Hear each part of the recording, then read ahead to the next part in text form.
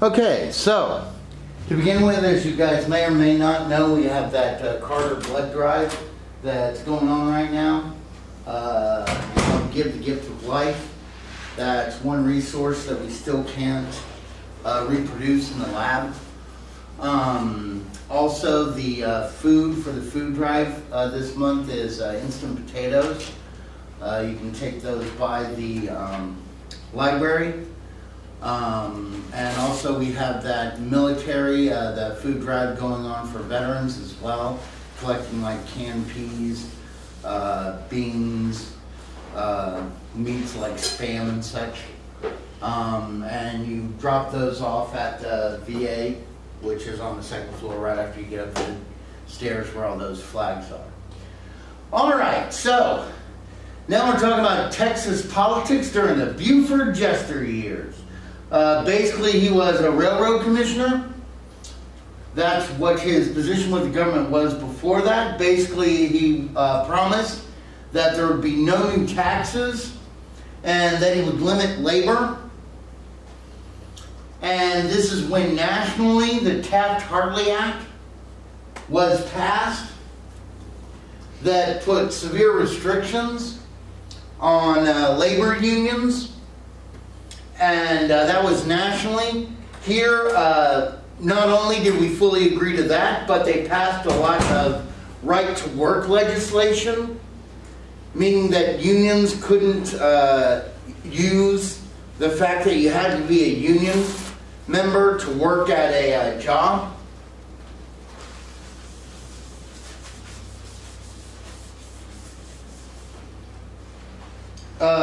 There was a Senate seat that was open between Coke Stevenson and LBJ. And needless to say, LBJ, who had really kind of cut his teeth with things like the rural electrification program, bringing electricity to the people of the hill country. And he was a big-time supporter Roosevelt's New Deal programs. He basically flew everywhere on a helicopter, which of course was something people hadn't seen before. So that was a huge kind of publicity stunt. And due to a clerical error, there had to be a recount.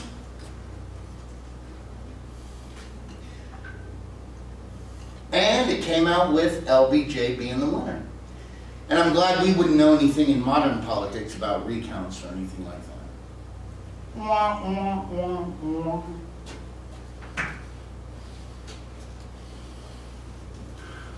During Chester's second term, he tried to get passed a state anti-lynching bill, as well as abolish the poll tax, something that the registrar of voters had used to allow the exclusion of those that weren't deemed ready to vote. They tried to get both those things passed, but it failed the Texas Congress. He really moved in to modernize the prisons, give the prisons livable spaces, effective walls.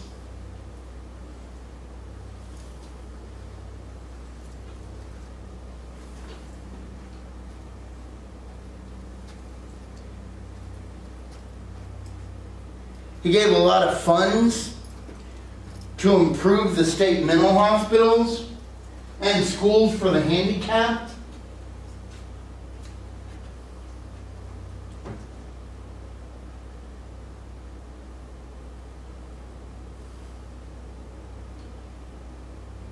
And he guided our legislature in passing the Gilmer-Aiken laws that doubled the state appropriation for public schools.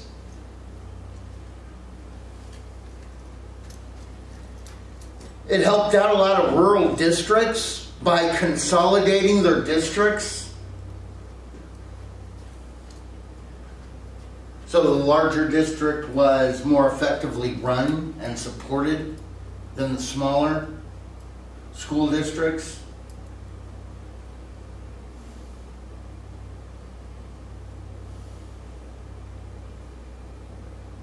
And he also increased teacher pay.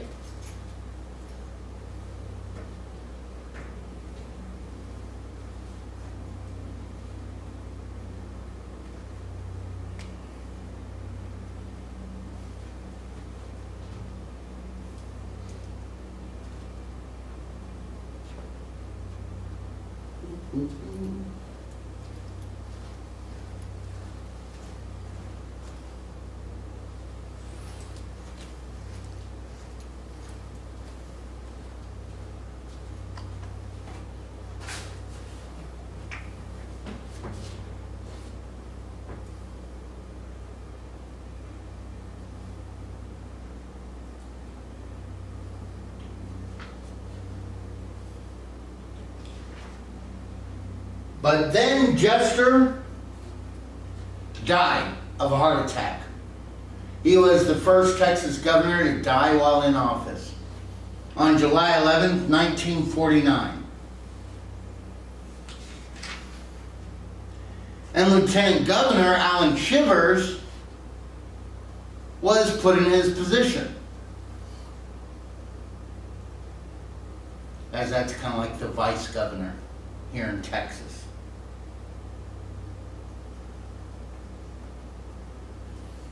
Now, he had served our state before as a senator here in Texas, not in Washington, D.C.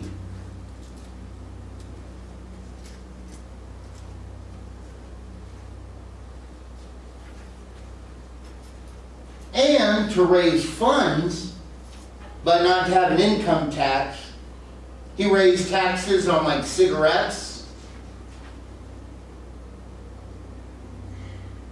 for automobiles. You can thank him that we have to have an inspection sticker.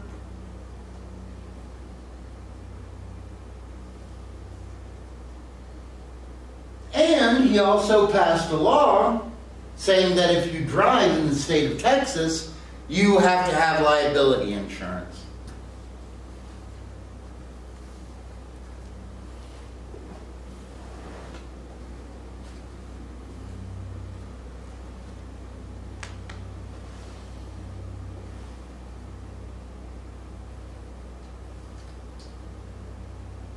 Underneath his administration's political boundaries of voting districts were redrawn to give more of a voice to the growing suburbs.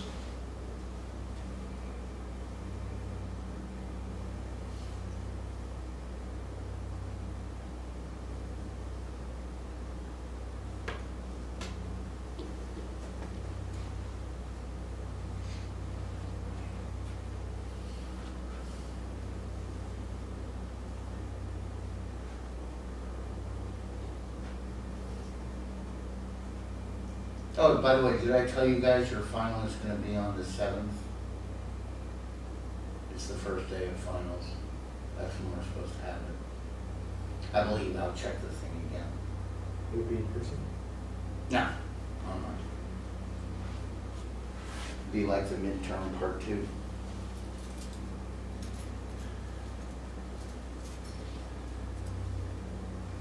Now in 52, Ralph Yarborough ran against him.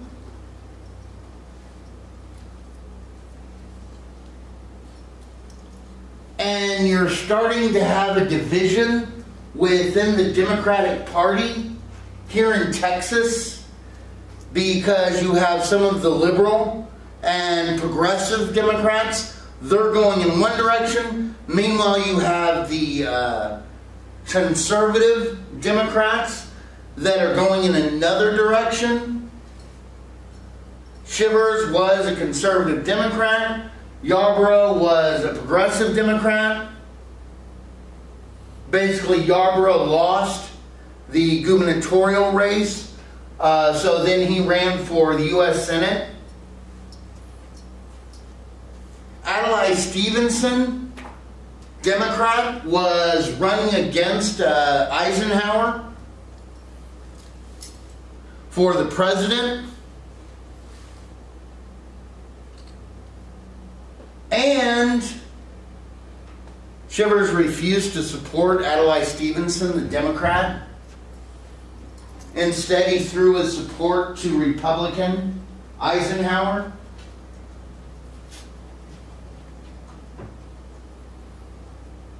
Which totally ended one-party rule in Texas because it split the Democratic Party so much that Republicans were able to make advances into other offices.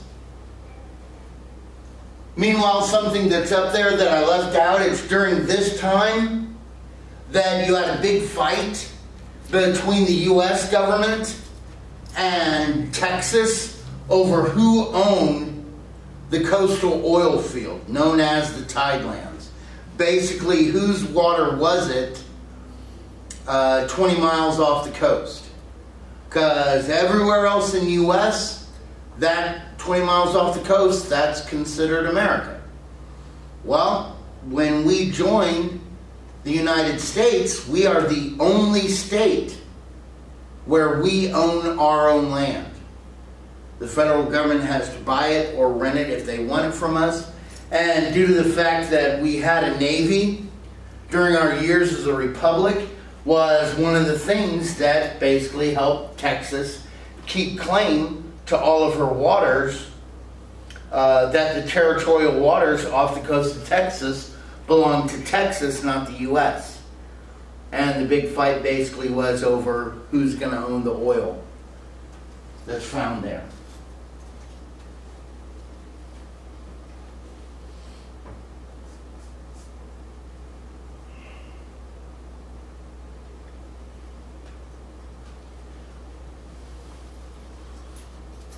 Well, in 1954, another election, he basically passes higher corporate franchise taxes, as well as taxes on gathering gas in the gas fields, and he increases the taxation on beer.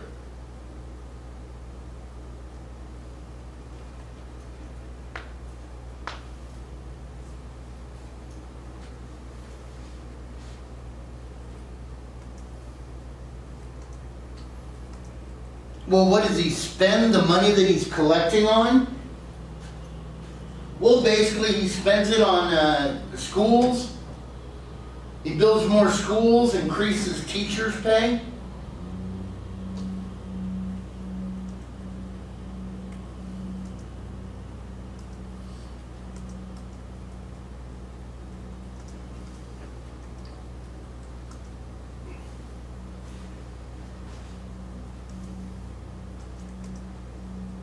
Meanwhile, the fact that he made everybody have liability insurance here in Texas makes people like Yarborough curious about the potentiality of backroom deals, and Yarborough demands an insurance investigation. I'm seeing if he was helping out failing insurance companies, which, by the way, he was.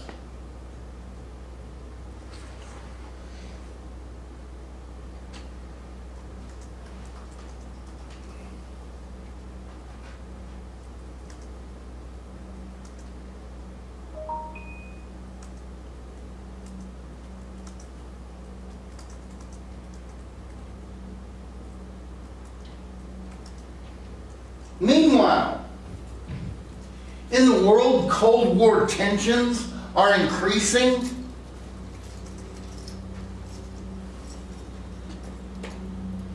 In 1949, to everybody's shock, China falls to communism underneath Chairman Mao Zedong.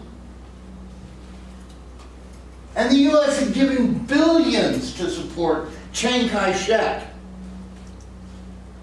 who was their democratic leader.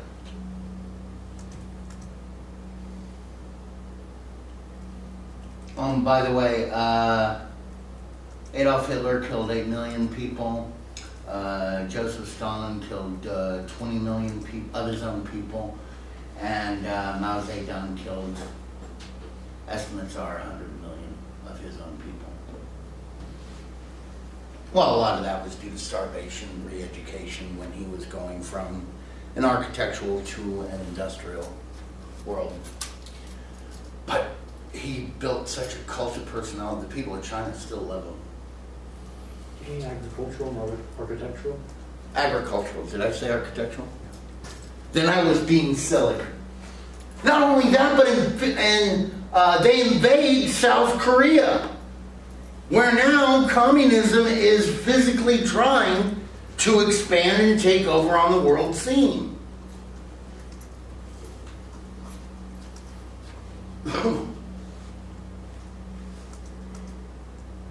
So needless to say, America wants to pick up the torch of liberty, but they use this fear of of communism, to fight labor unions at a huge strike they were having at Port Arthur.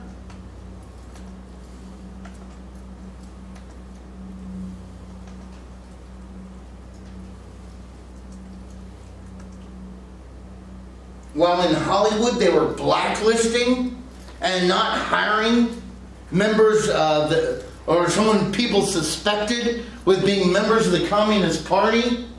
Here in Texas, we passed legislation for a $20,000 fine for being a member of the Communist Party.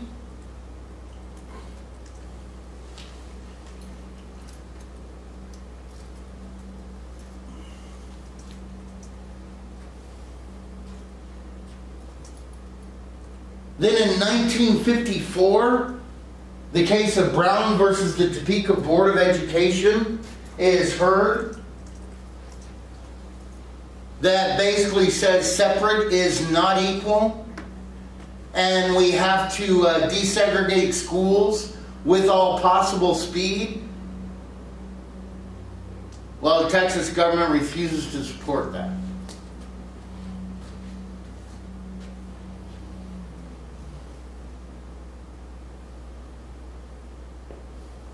Ready for the next one?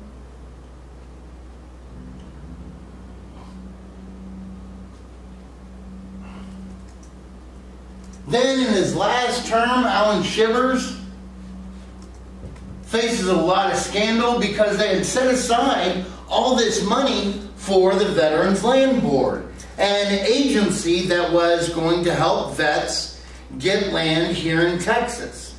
I mean, I'm talking about in the millions this fund had been set aside for.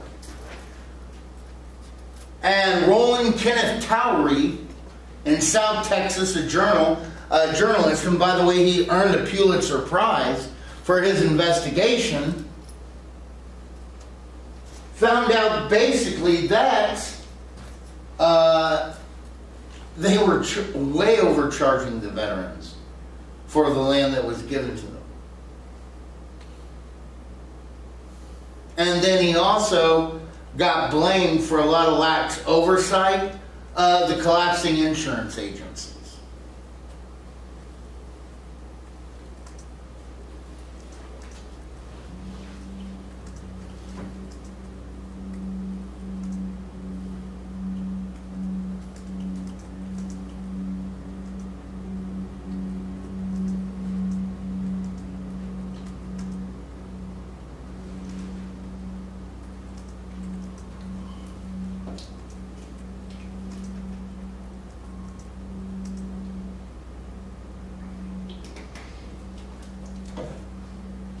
We have it?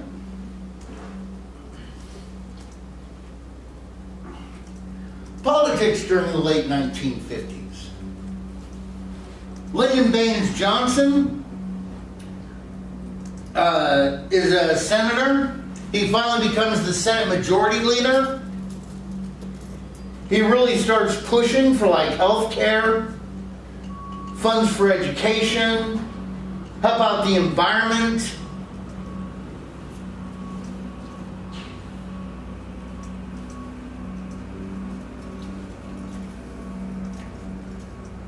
underneath Eisenhower, the Civil Rights Act of 1957 is signed,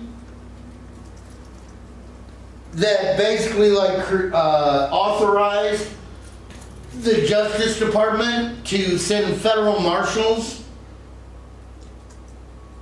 to make sure that no funny business was going on at the state election districts.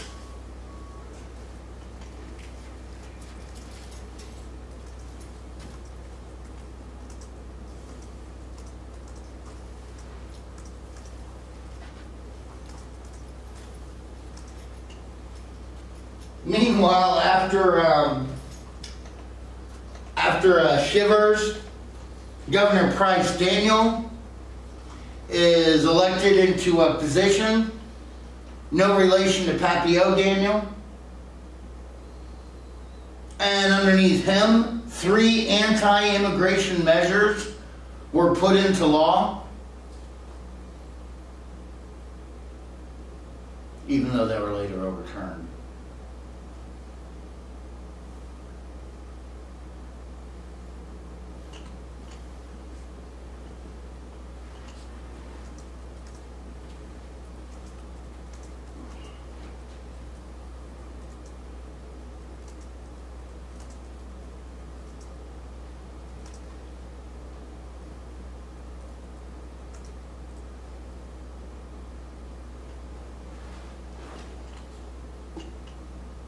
Everybody gone?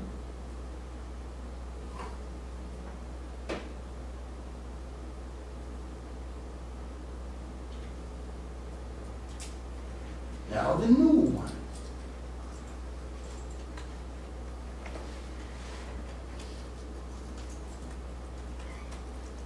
The Turbulent Decade, Reform and Reaction, 1960 to 1972.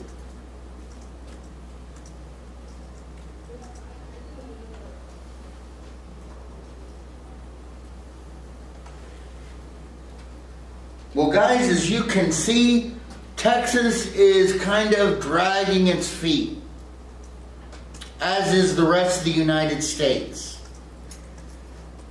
into moving into what a society like we would call today our society. They were hesitant to do it back then. During this time, some groups just aren't willing to wait for it, and a huge event happens that is used exceptionally well by Lyndon Baines Johnson to take this country where it needed to go, but where it was not ready to go. Everybody have the title? All right. Early 1960s Texas politics.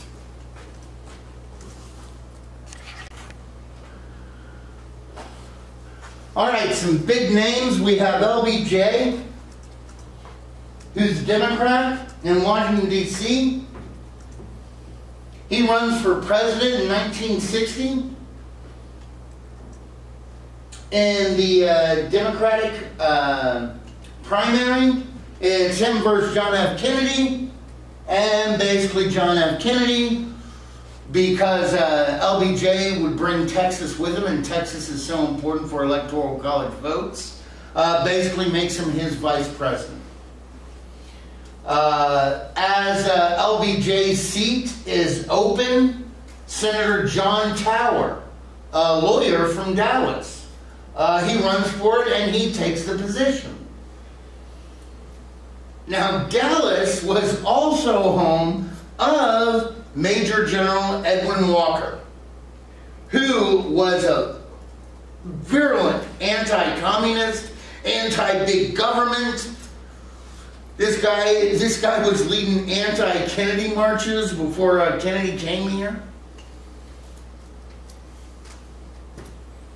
And I think there may have been an assassination attempt on his life, but I don't believe so.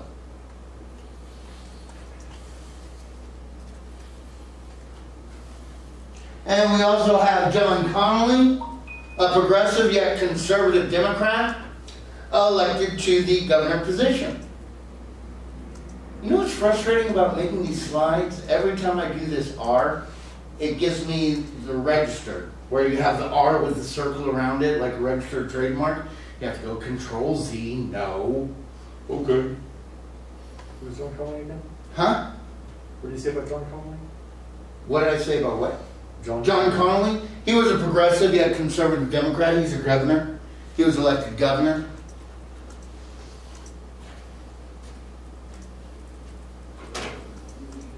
And he was much more willing to go in the way of Lyndon Baines Johnson and to be accepting of those kind of ideas than many of his predecessors.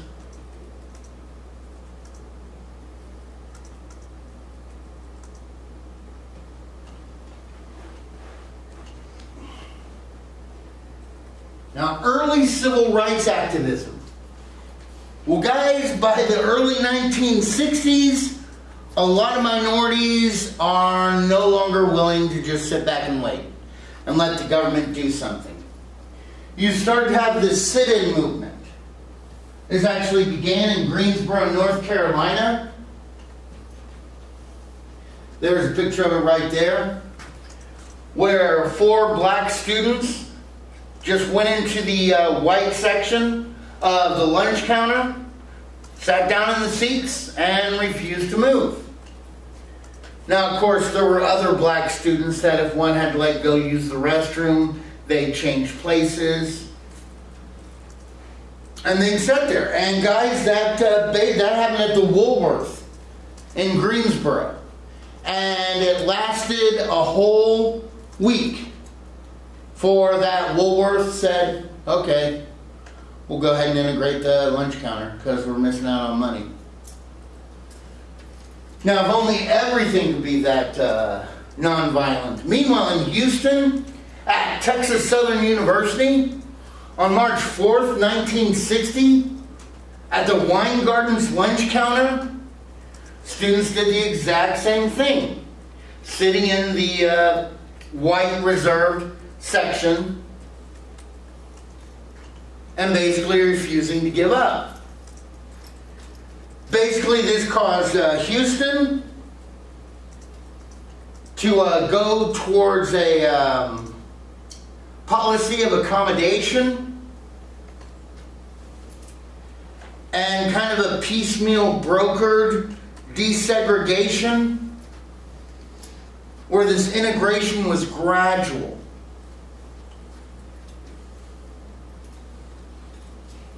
Indeed, by 1962, hotels in Houston are totally integrated. They no longer have black rooms or white rooms. And the 8th wonder of the world, the Astrodome, that's what they used to advertise it as. It was getting ready to be open, and it was totally desegregated.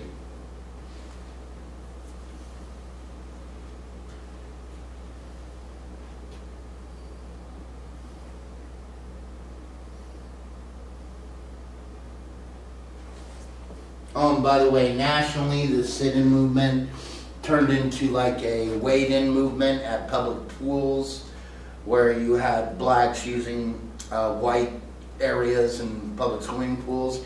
You had pray-ins where black congregants were crossing the line in churches.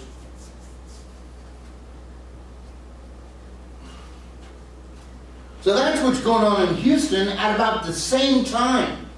In Austin, you see a lot of protests demanding integration of higher education.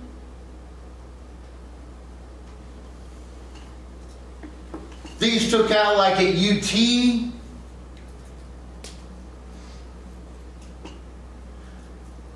at Huston-Tilson, at Concordia Lutheran and St. Ed's.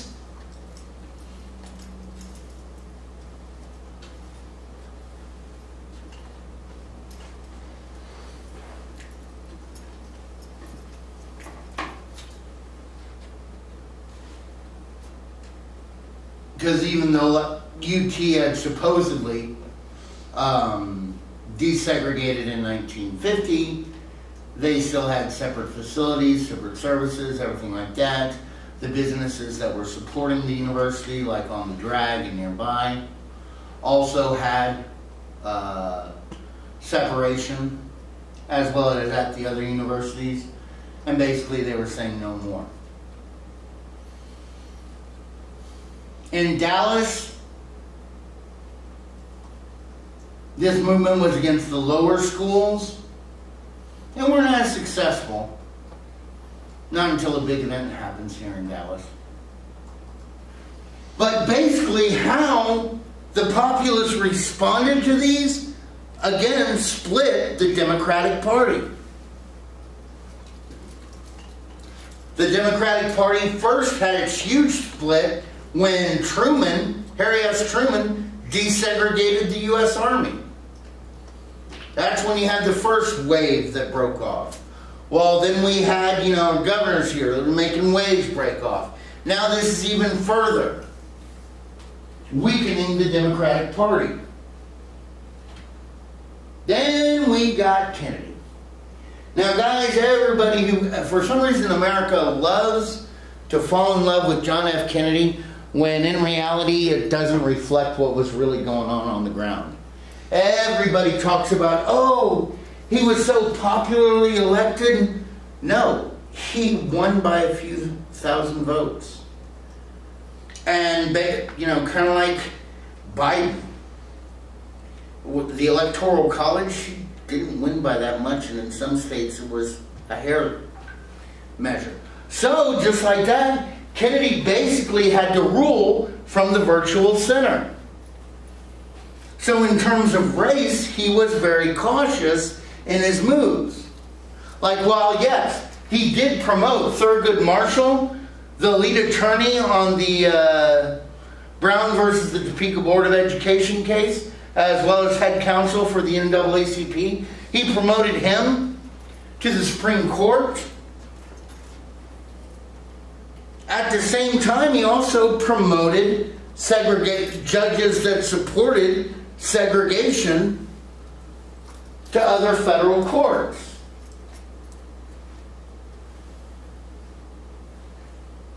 And when given an opportunity, he did not ban racial segregation in federal housing. Because once again, he was walking a tightrope.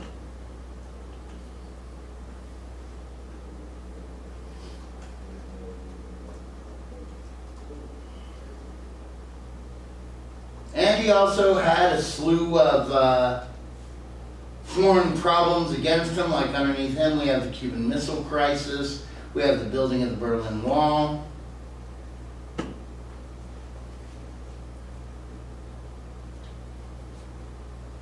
And by the time it's up for his next go-round, his popularity is languishing.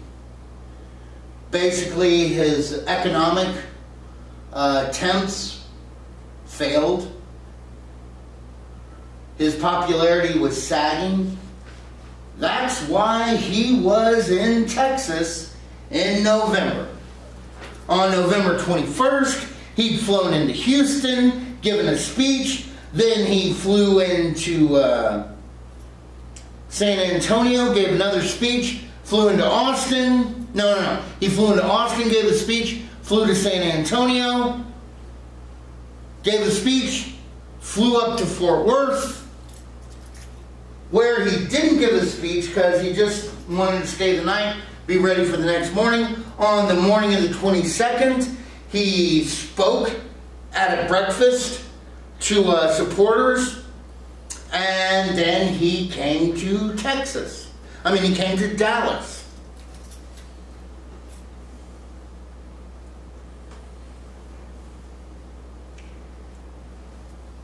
And it is at this time